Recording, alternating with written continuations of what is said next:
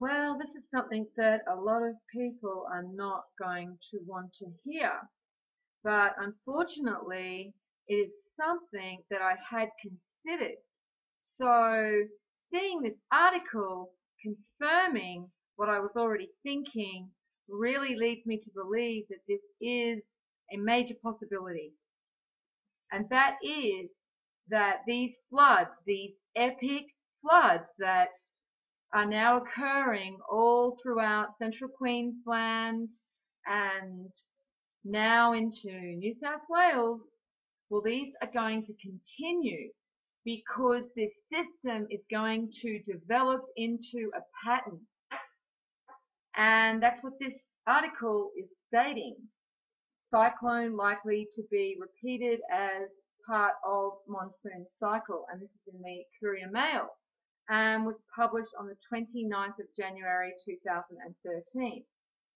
So it goes on to say that Queensland could face another cyclone in 30 to 60 days as part of the monsoon cycle.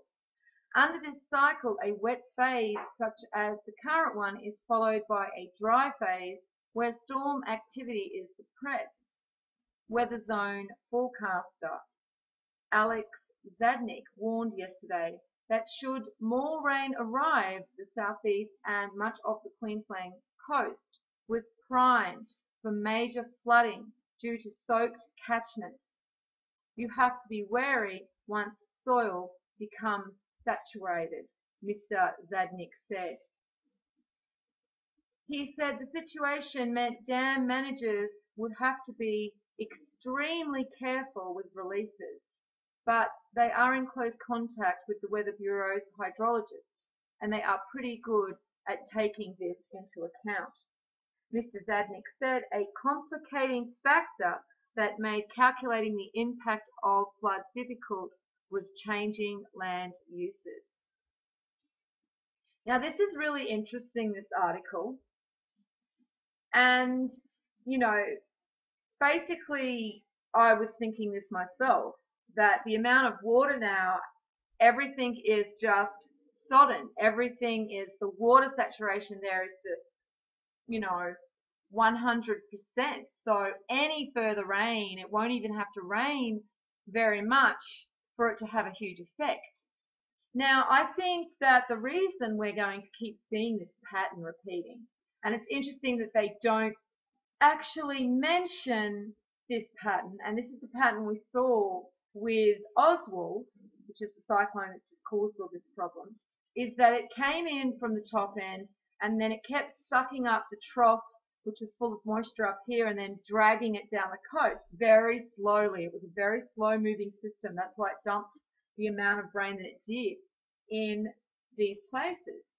So I think that maybe because this polar vortex has split, you see, this is what's caused all of these weather patterns around the world to suddenly become very erratic and very intense, because this solar vortex that was once one vortex has now split in two. So I recommend anyone that has not seen this video to watch it, or at least read the article that is linked underneath.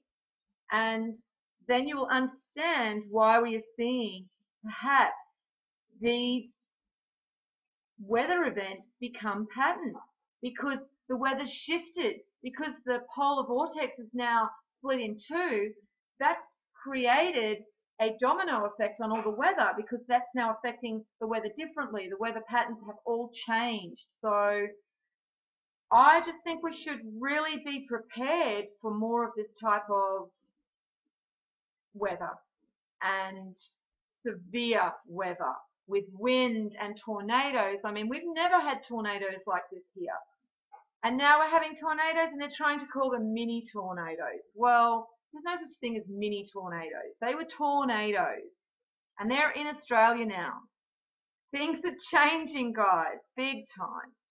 And they're about to keep changing. So, I just watched Suspicious Observer's 3-minute report, and I have to agree with him.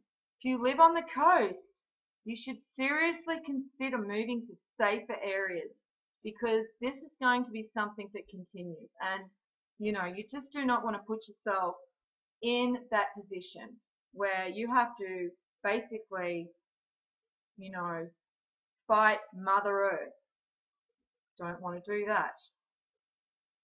Well, okay, I will post this article underneath video as well as this polar vortex video so that you can have a look at what's going on and why these weather patterns have suddenly become more severe. And yeah, they're going to cause a lot of problems, and they're going to continue to cause problems. We've only just started our cyclone season. Let's remember that Cyclone Yasi, that huge freaking monster cyclone that we had in 2011, you know, let's just hope that we don't get another one of those. We've got February to, you know, really look to, and that's when Yasi came through.